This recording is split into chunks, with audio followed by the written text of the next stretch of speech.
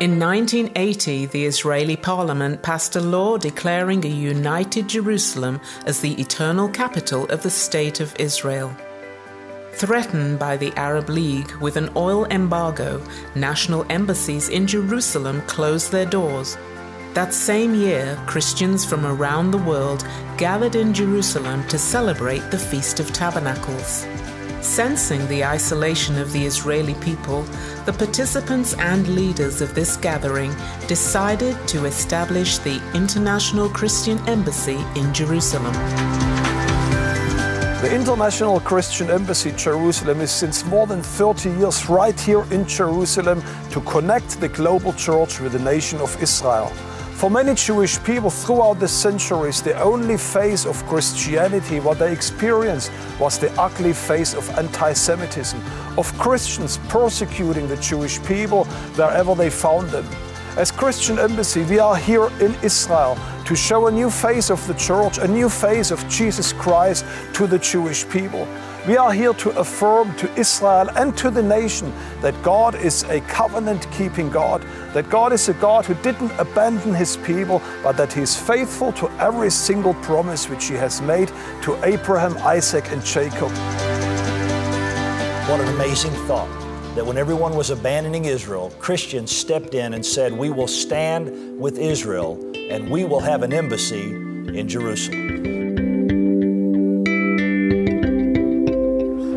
Already for more than 30 years, the International Christian Embassy Jerusalem is reaching out all over the land, from the north to the south, from the east to the west, to reach those people that are in need. And these people are, of course, the Jewish people who live in this land. But we've also been reaching out to the Christian Arab, to the Muslims, to the Bedouin, and to the Druze that are part of the population of Israel.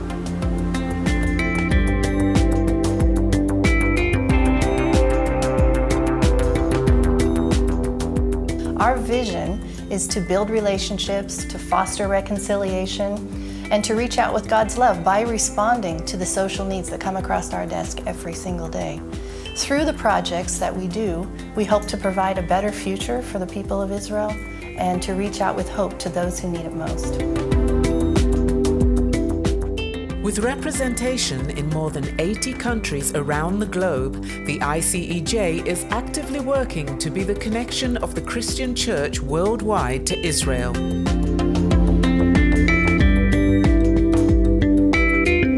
To say that we want to reach every country in the world, it's not just a saying, it's a mandate from God that we are to reach into every nation of the world, find those willing to represent their nation and stand with Israel in these days. It's prophetic, it's significant, and it's absolutely world-changing. Through our publications, TV programs, digital media platforms, and annual events such as the celebration of the Feast of Tabernacles, we are providing resources and opportunity for the church to connect and engage in being an active part of what God is doing today in the nation of Israel.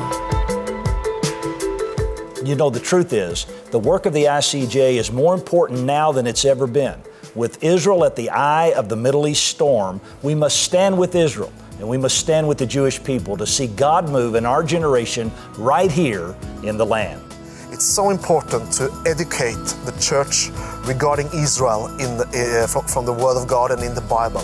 There's a lot of theory among the Christians speaking about Israel and a lot of opinions, but we do have to go to the Word of God with the revelation of the Holy Spirit actually, so the church can really understand that without the Jewish people and without Israel, there wouldn't be any church, there wouldn't be any Bible, there wouldn't be any salvation. I want to personally invite you to find out more how you can connect yourself or your church with the nation of Israel. I look forward to hearing from you. To learn more about how you can connect with what God is doing today in Israel, visit our website at www.icej.tv.